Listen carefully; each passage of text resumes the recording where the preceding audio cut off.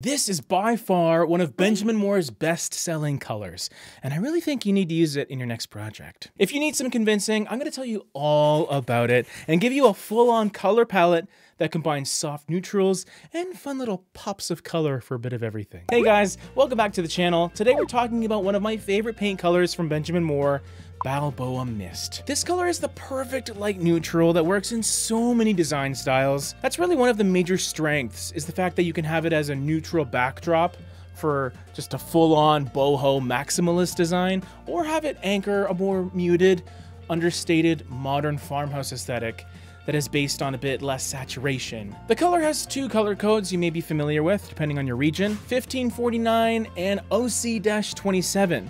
The OC stands for Off-White Collection, and although Balboa Mist is a lighter color to me, it has a bit too much depth to feel like a true off-white. We can tell how light or dark it is by looking at its LRV on the Benjamin Moore website, which has been recently redone. Looks pretty good. Balboa Mist sits around 65, and this means it will reflect around 65% of any light that hits it. It's really simple. For those of you that are new to the channel and don't know what to make of that information, 65 is actually a pretty optimal lightness value for interior walls, especially because of the fact that they're not too white, but also not going to scare you away for being too rich either. Balboa Mist has just the right amount of lightness to me, but also the right amount of coloration as a neutral. It's gray-based, but it has a touch of warmth to make it feel a bit happier as a paint color. And to be honest, it ends up being one of the first colors I show customers looking for something soft and simple, just kind of as a nice baseline. You could call it a slightly darker version of classic gray, which is another one of my all-time favorites. So really those are 1A and 1B in my mind. I prefer Balboa Mist in lighter spaces because classic gray has a tendency to really wash out if there's just too much light surrounding it. So for the interior of your home, Balboa Mist is a great color for the most wide open concept spaces, or even just a single solitary bedroom. It has that subtle warm undertone that makes rooms feel cozy and bright.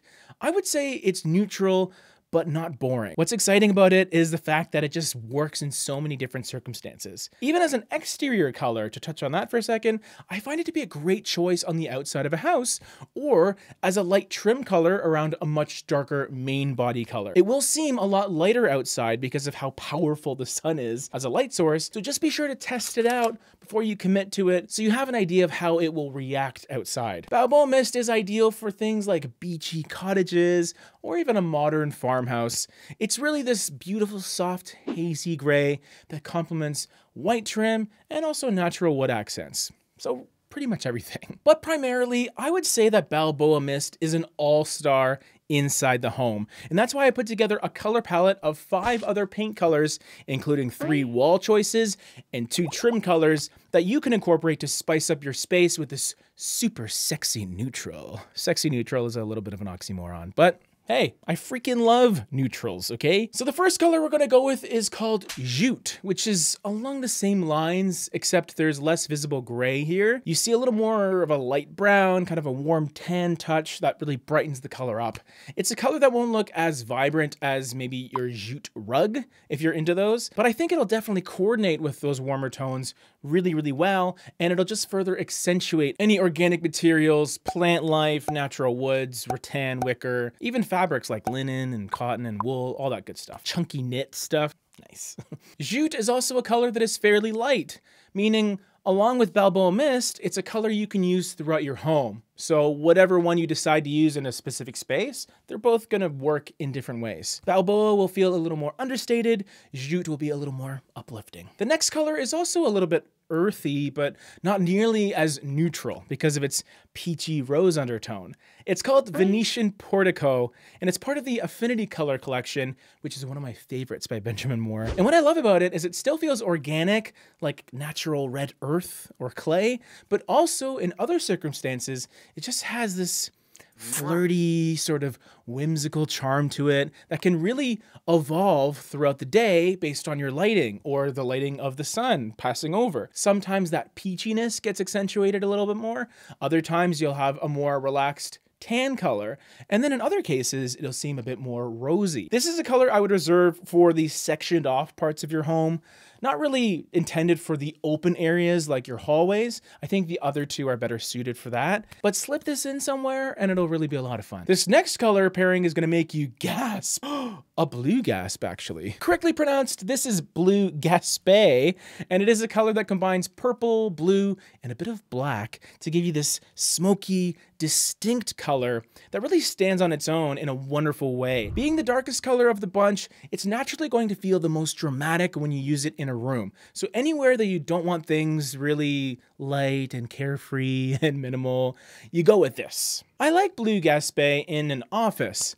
I think it would look great in a bedroom as well, or a powder room, because that's always one of those wild card options where you can just put any color in a powder room. And this is a great candidate. This dark color also has a really fun interaction with Venetian Portico. So if those two are sharing the same space, they will really bring out the best in one another. So far, so good, right?